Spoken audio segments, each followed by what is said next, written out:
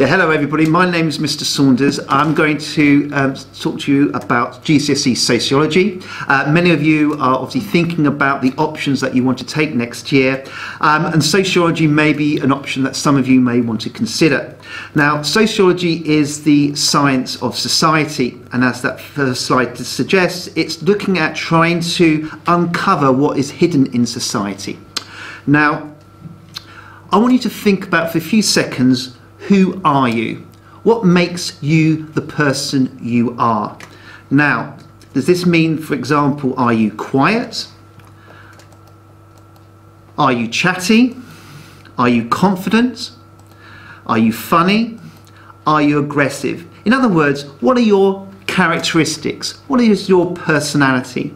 Now, for sociologists, they want to try to find out why you behave the way that you do. What makes you who you are? Now, there's a big debate in the social sciences, and this is the nature versus nurture debate. Now, the nature debate is that you're born the way that you are, that you're born chatty, you're born aggressive. The nurture side of the debate is that society and the environment makes you who you are. In other words, you're chatty because of the people around you have influenced you to behave in that way. Now, for those who are interested in nature, that's generally people like biologists. So in your biology lesson, you might learn about the nature and about you being passed down your characteristics through your genes. In sociology, we focus on the nurture. We look at all the institutions in society and how they affect you and how they shape who you are. Now, the debate is obviously shared between nature and nurture. It's probably a bit of both, but for sociologists, the main emphasis is on the nurture side. So what do we look at? Well, we look at institutions such as the family. What type of family you live in might influence the type of person that you become. And we look at the different types of families, such as the traditional nuclear family, as opposed to things like single parent families and extended families. So therefore, does the type of family you live in change who you are and who you might become in the future? We also look at what happens within the family. For example, your gender identities and your gender roles. Families treat males and females or boys and girls differently. You may, when you're growing up, giving us things like a doll to play with, or a castle, princess's castle there, or you might be given a tractor toy or something to do with army or war, etc. Now, does that change who you are going to be in the future? If we give boys things like to play like guns to play with when they're boys, does that mean that they're going to become more aggressive in the future? And if we give things like dolls' houses to girls, does that mean they become more likely to become mothers and interested in having a family as opposed to do other things in their life? So again, we look at this in the sociology lesson. We also look at education. And the type of school that you go to, does that influence the way, who the person you are and the way that you behave? For example, if you went to a private school, will that change who you are and who you might become in the future, as opposed to going to a state school like Farningate?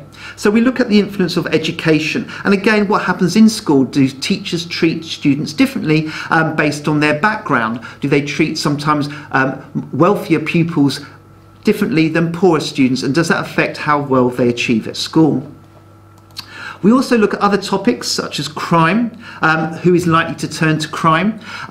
Why is the crime rate higher for some groups as opposed to others? We also look at the role of the police. Do the police focus on certain types of individuals, and does that influence the types of crime that they committed and the types of people who end up in prison? We also look at the role of the mass media. Does it focus on certain types of criminal behaviour and ignores others? We also look at the way in which we learn our culture, and we call this cultural transmission. And for example, the role of the media. How do we learn about our culture, our way of life, our norms and values through things such as the media? And is that changing because the media is changing through things such as social media, etc.? Another topic that we also look at is looking at social differences. And one of the main social differences that sociologists look at would be the difference between those social classes, for example, the rich and the poor. And does this affect your life chance? For example, if you're born poor, does that affect how well you do at school, what type of job that you go into later on in your life? And if you're rich, does that mean you're likely to stay rich and your future generations also are going to be rich? Apart from social class, we also looked at other differences in society, and these can be broken down into things such as ethnicity, gender, disability and age, and how each of these aspects of who we are can affect what our life is going to become, and affects the quality of our life. So sociology is very interested in breaking society down into these areas. Now, what type of person likes sociology? Well, the type of person is someone who can think for themselves, somebody who likes different ideas about things. Some people who like to question the way society is, people who are interested in other people. Now, you'll be dealing in sociology a number of different viewpoints. There's not just one way of understanding the world, there are many different ways. And in a sociology lesson, you need to be able to look at the world in different ways and be able to argue different points of view. If you're interested in having just one answer to everything, well, maybe sociology is not for you. But if you like to look at different types of arguments and thinking, well, that argument is better than this one in trying to understand the world, which is very, very complex, then maybe sociology is a subject that you'd be interested in. Now, how you'll be assessed is very important because it is 100% exam. There's no coursework, and the exams that you'll be doing in the summer of 2023 will be a mixture of short and longer mark questions. So apart from being able to talk about these issues, you'll also need to be able to write about these issues. So therefore your ability to write longer mark questions is very important.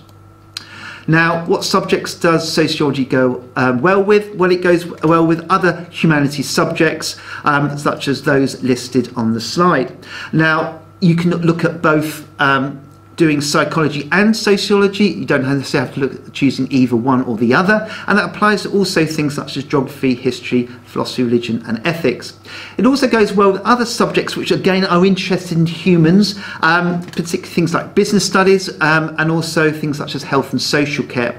So again, sociology is a subject for those of you who are interested in understanding about humans and the way that they act. If you want to know more about sociology, you can always come to see me when we come back into school in H3, Miss Clark in the H13 and Miss Messer in H6. I hope that provided you with some information about what sociology is all about, and I hope to see some of you next year doing sociology. Thank you very much.